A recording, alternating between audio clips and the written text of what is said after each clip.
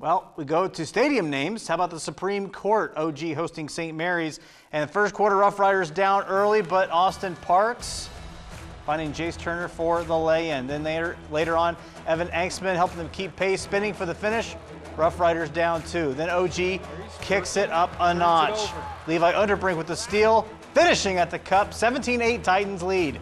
Then with the clock winding down in the first, Hunter Steckschulte, 3-ball corner pocket, beats the buzzer. 10-point lead for the Titans after 1.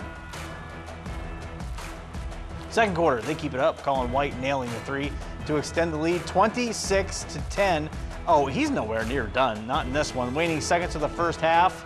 Driving, step back, 40-14 at the half. Ottawa Glandorf taking care of business at the Supreme Court. Scores, breaks the school record for points in a game, gets that fourth quarter dunk.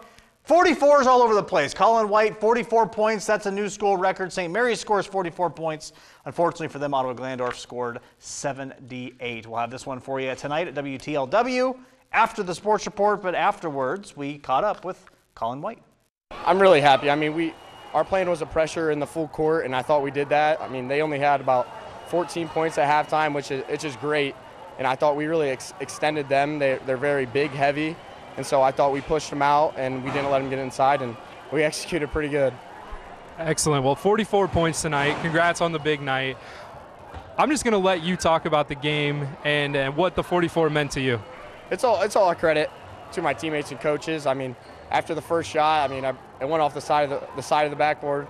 Coach said, "Have a night," and you listen to him, and he's great. And the first couple go in, he's like, "Keep shooting." I mean, they're going in, and they kept going in. They kept leaving me open, and you get hot quick, and your teammates just they give you the ball, they feed you the ball, and you really rely on them.